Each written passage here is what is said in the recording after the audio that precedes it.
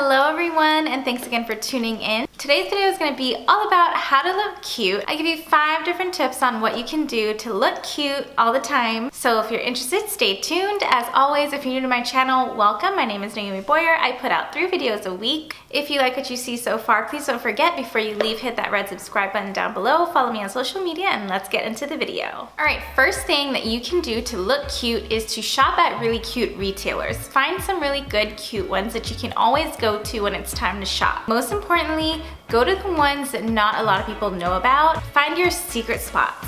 For example, some really cute retailers that I love are Missguided, and I love Missguided because they're based out of the UK. Their stuff is different than a lot of stuff that the US has to offer. Another really cute retailer that I love is Mishka. They're from Australia. Australia has a lot of really good sites. However, you do have to be careful because a lot of times their return policy is for store credit instead of full refunds. Make sure you read the return policy for sites in the UK and Australia because sometimes they don't do free returns. You'll have to spend the money to ship it back all the way to the UK or Australia on your own dime.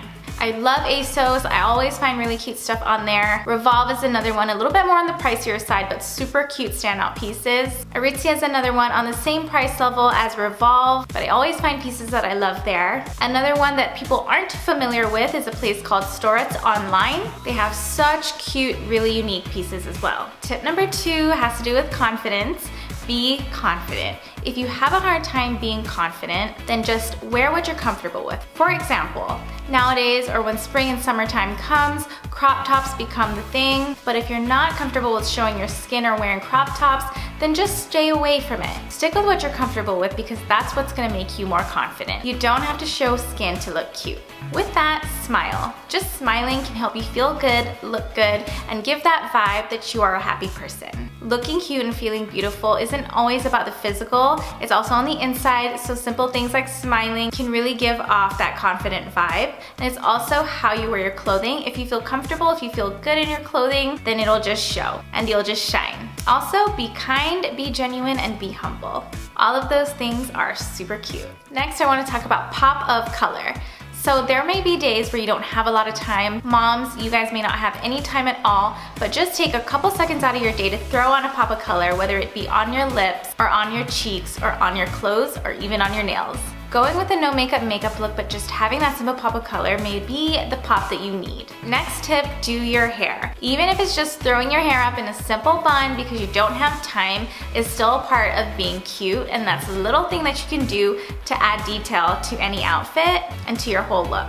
Now, of course, if you do have time, straight, curly, wavy, any of those things will always add to an elevated look. Tip number 4, any type of height in your heel would bring a pep to your step. There's something about a heel that lifts you up as well as your outfit. You don't have to wear a high heel, but even a little block chunky heel can help you look even that much cuter. Last tip number 5 is go for pieces that look unique. There's a lot of clothing that you can choose from out there, so try to have a good eye. Practice when you go shopping. For example, instead of buying just a plain button down, go for a deconstructed one. There are a lot of ways where you can go shopping, save money, but still look cute. You don't need to spend a lot as long as you're able to weed out the pieces that stand out from the crowd. Alright you guys, thank you so much for watching. That is it for this video. I hope you guys enjoyed this short and sweet little video on how to look cute. If you like it, give me a thumbs up, leave me a comment down below. Don't forget, if you haven't already, please hit that red subscribe button down below as well as the notification bell. That way you get notified every time I put a new video.